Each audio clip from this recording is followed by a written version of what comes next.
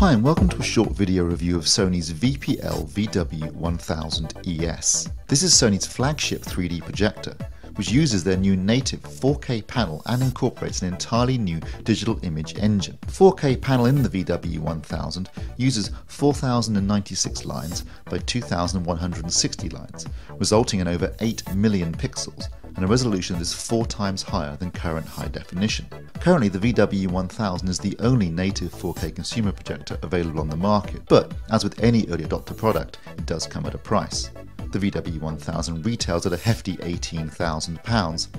When you first see the VW1000, the most obvious feature is the large central lens, which sits behind a motorized cover when the projector is off. Clearly, this high-quality lens accounts in part for the increased price and is needed to take advantage of the higher resolution 4K panel.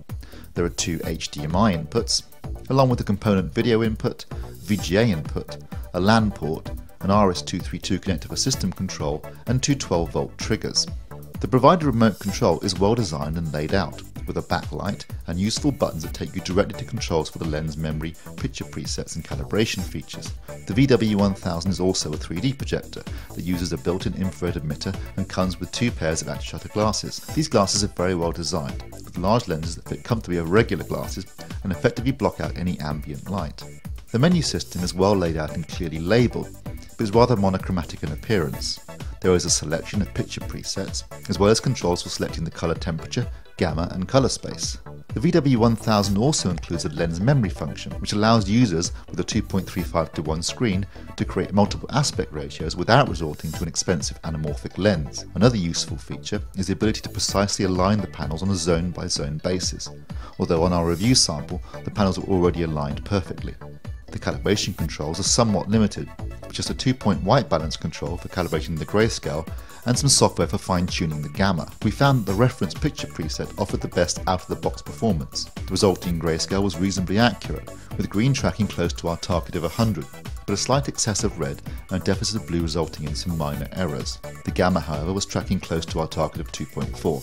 By using the 2-point white balance control, we were able to calibrate a reference grayscale performance with errors of less than 1. The colour performance was also quite good for a pre-calibrated setting, and especially in the most important measure of luminance. There was some oversaturation in the colour of red, green and yellow, and some errors in the hue of red and green, but overall this was a good performance.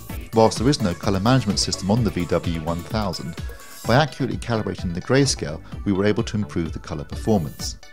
Thankfully, the VW1000 scaling and Sony's proprietary reality creation engine are superb, and in conjunction with the high-quality lens, deliver some stunningly detailed and artifact-free images with high-definition content. The motion handling on the VW1000 was also impressive, and a clear step up from previous Sony projectors. When it came to 3D content, the VW1000 was even more impressive, delivering bright images that were completely free of flicker, crosstalk or other artifacts. The result was a wonderfully immersive experience and quite simply some of the best 3D we have seen to date. The VPL VW1000ES is a wonderful projector, combining a fantastic 2D picture with a near-reference 3D performance, and we have absolutely no hesitation in awarding a highly recommended badge. You can read the full in-depth review at www.avforums.com/reviews.